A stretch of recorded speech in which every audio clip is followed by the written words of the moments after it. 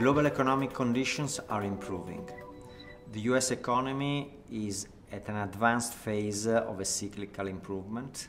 The European economy is accelerating from a very low level of growth. Emerging markets are instead decelerating, but from a very high level of growth. So overall, we see a convergence of the rates of growth, which is a positive sign for global investors.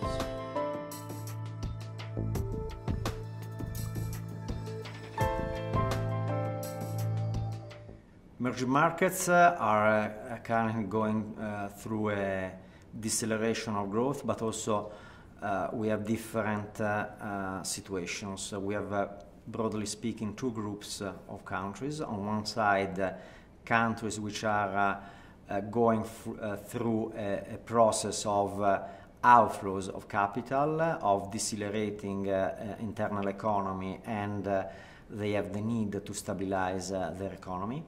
And on the other side, we have creditor countries which are instead still well positioned to go through the current cycle, even though they will have a slower level of growth compared to the last few years. So overall, the situation is, I think, quite stable, but with different countries to take into different country stances to take into consideration.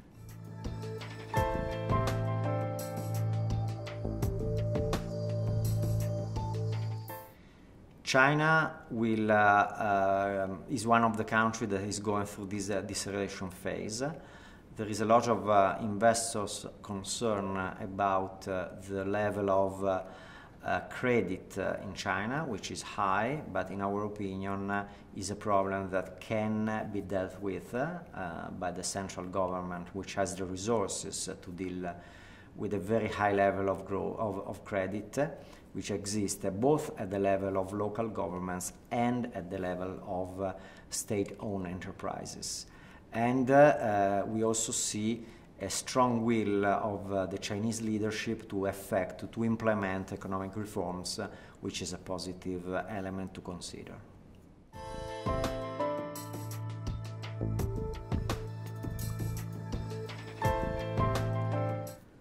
Central bankers have been the most important player behind the market movements of the last few years in terms of their aggressive action of reflating the economy, in particular in the US, in the UK, and in other countries such as Japan.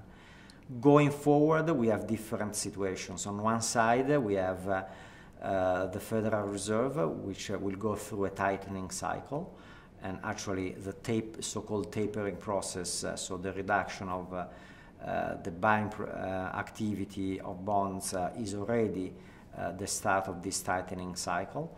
On the other side, we see in Europe the need from the ECB to further ease monetary policy because, as we said, the economic recovery in Europe is still at the very early stages.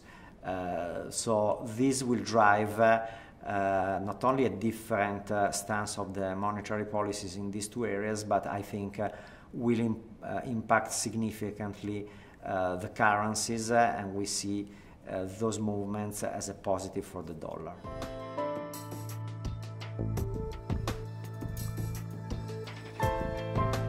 The investor opportunities are still mostly located in risky assets, so starting from equities.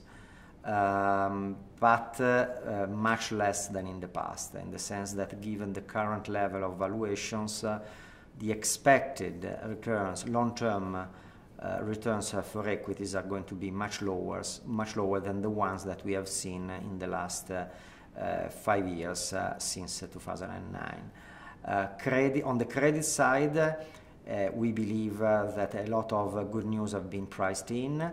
And so we believe that credit will deliver returns more or less in line with carry, so with the expected return of the underlying asset class, but we see areas of very extended valuations, in particular in the high yield markets.